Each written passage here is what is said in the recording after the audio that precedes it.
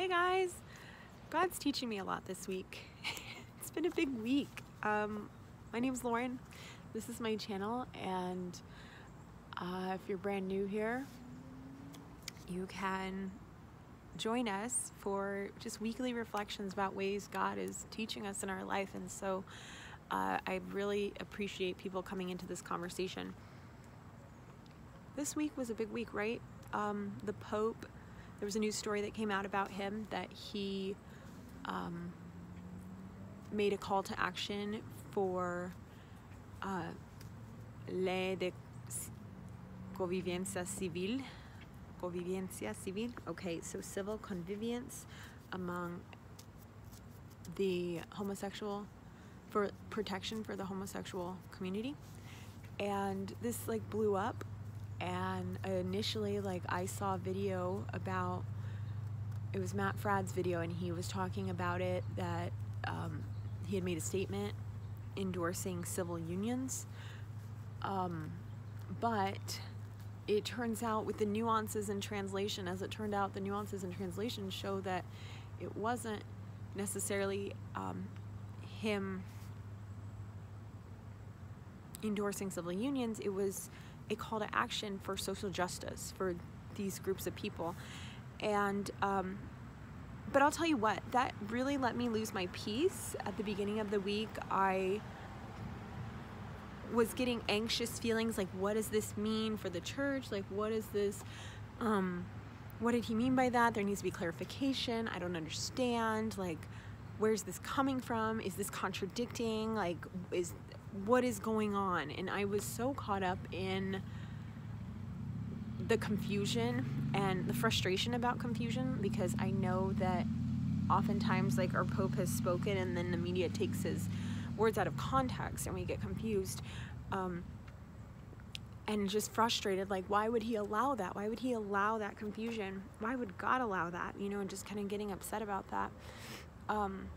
But really, I have made a complete turnaround in the way I feel about all this, because I made a video, a reaction, I suppose. I wanted to be with the community, my community, during this time, where it was just kind of confusing, where we can just kind of process it together.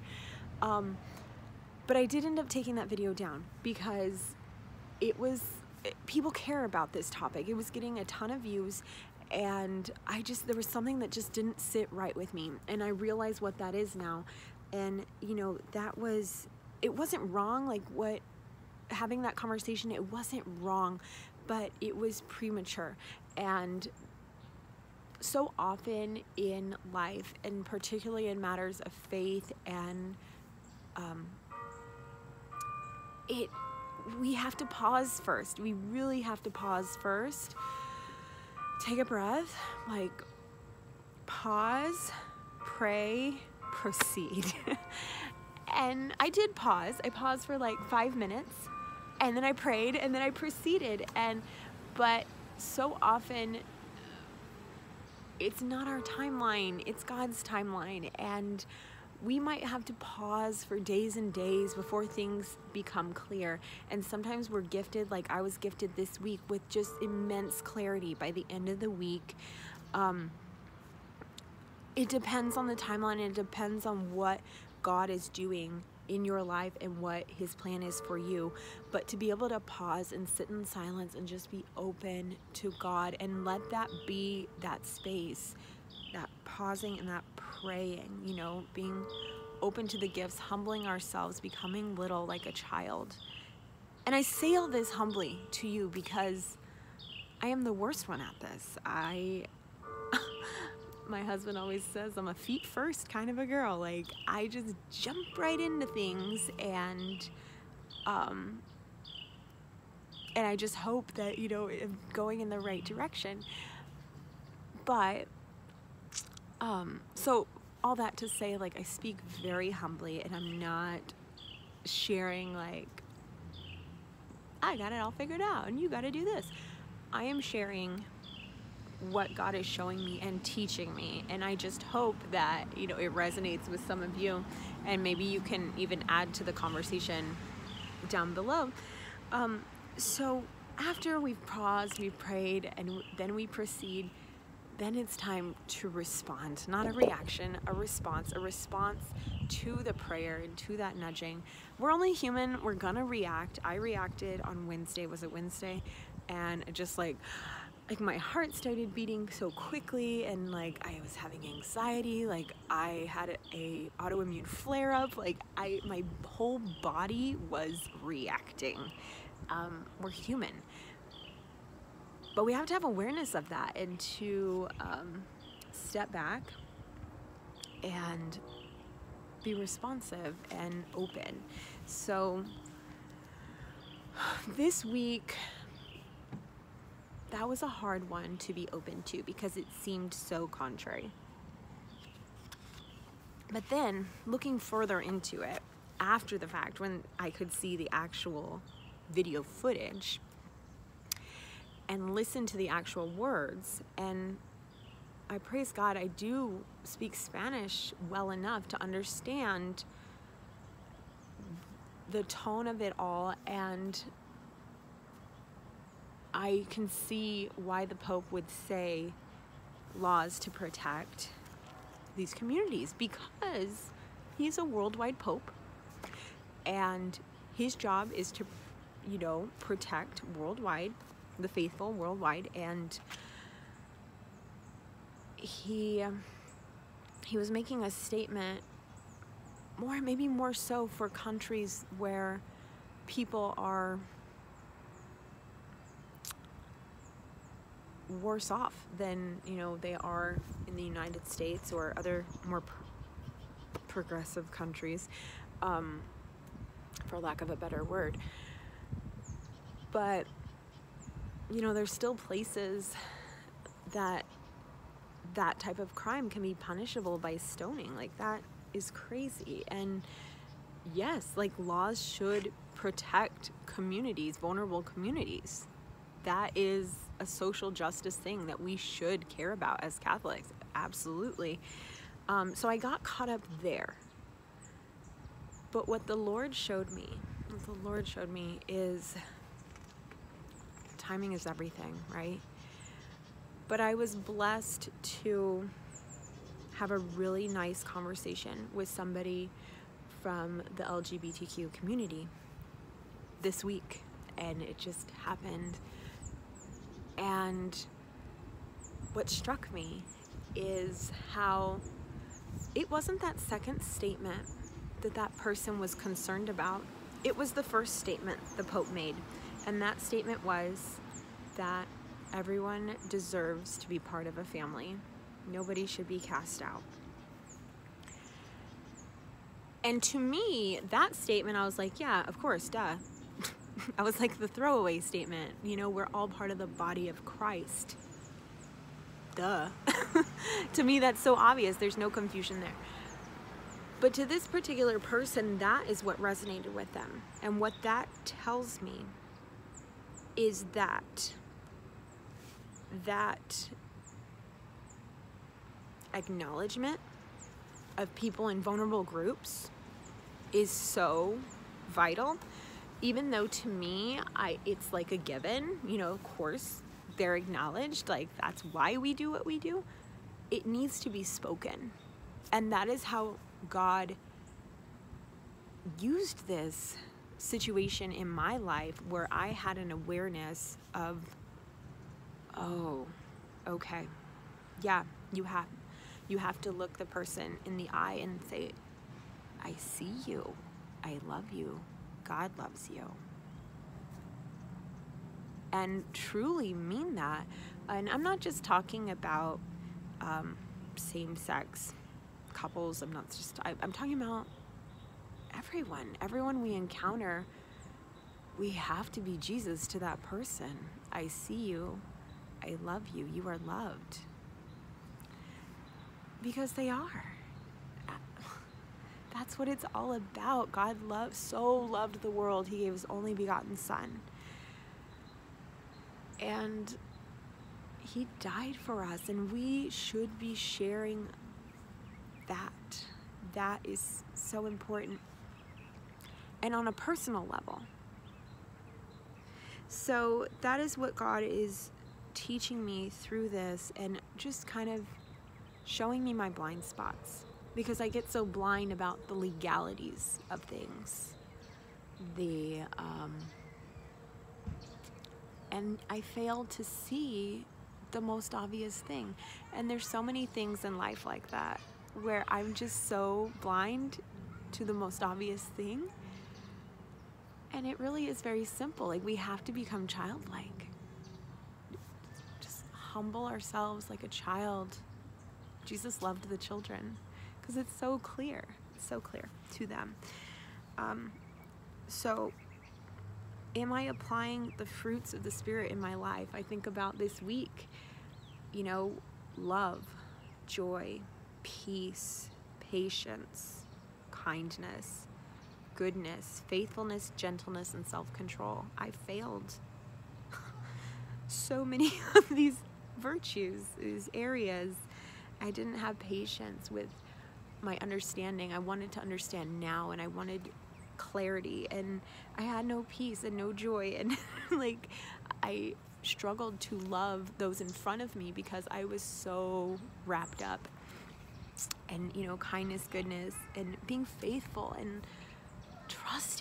trusting God, gentleness and self-control, not having the self-control to carry myself in a demeanor that I should have. One of my beautiful YouTube friends made a comment on the video that, like I said, it's been taken down already, so I'll share her comment a little bit. She talked about putting herself in a little bit of a mommy bubble. And, not everybody would agree with this type of tactic, and that's fine. But we have to remember the priorities. And the priorities are God, our marriage, and our family first, and then everything else. And so sometimes keeping up with the news can disrupt that central unit. And so this particular mom was saying that she protects herself from those things, because she knows that if she keeps up with them, that it'll affect her vocation, and her primary job is to raise the children and raise up saints. So and she knows that if there is something that she needs to know, her husband will share it with her, and it will get to her. She trusts that. And I've implemented things like this. I'll put up walls of protection against certain topics and things that I just can't handle. I can handle it, but it does preoccupy me, and I know that about myself. So by doing that, it just really forces you to focus on what's right in front of you, and what's happening today, and what is for dinner, and I gotta go switch that load of laundry.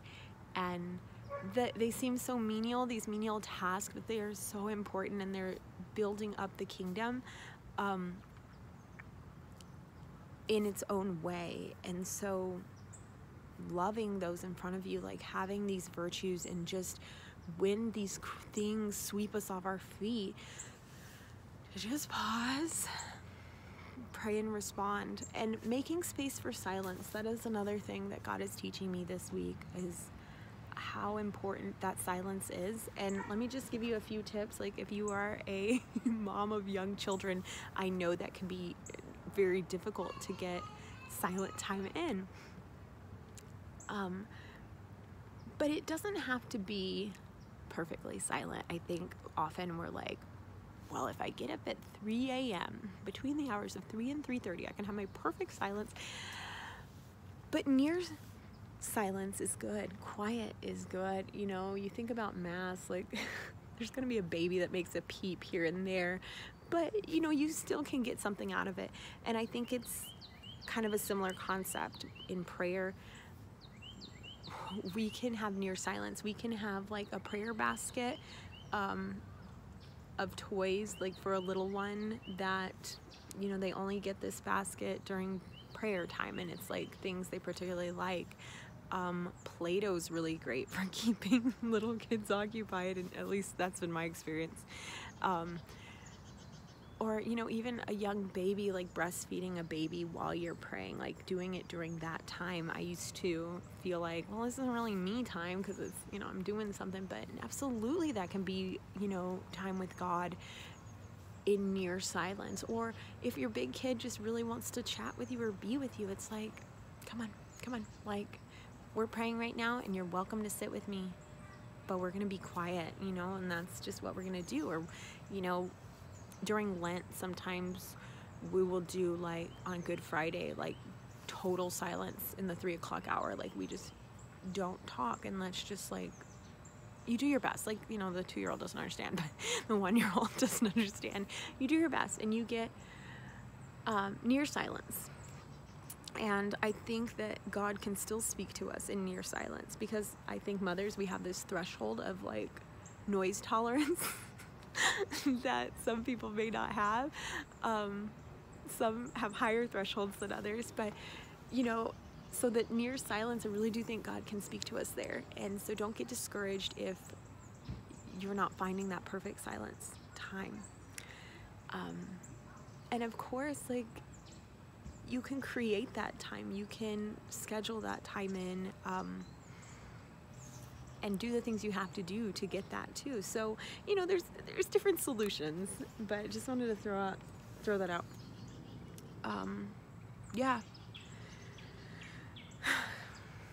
God commands us to love our neighbor and love them through action. So let's just think about our neighbors, you know, our families, our children, those we come in contact with, and think about the concrete ways that we can love them. So anyway, I hope you guys are well. Please leave a comment below and I will be praying for you. I'd really like to close today out with a Hail Mary, and let's just ask Mary to pray to her Son for us. In the name of the Father, and the Son, and the Holy Spirit, amen. Hail Mary, full of grace, the Lord is with thee. Blessed art thou among women, and blessed is the fruit of thy womb, Jesus. Holy Mary, Mother of God, pray for us sinners, now and at the hour of our death, amen.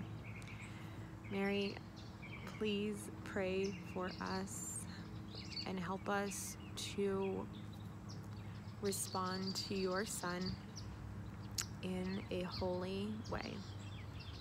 Amen. Father, Son, Holy Spirit. Amen. We'll see you next week. Bye.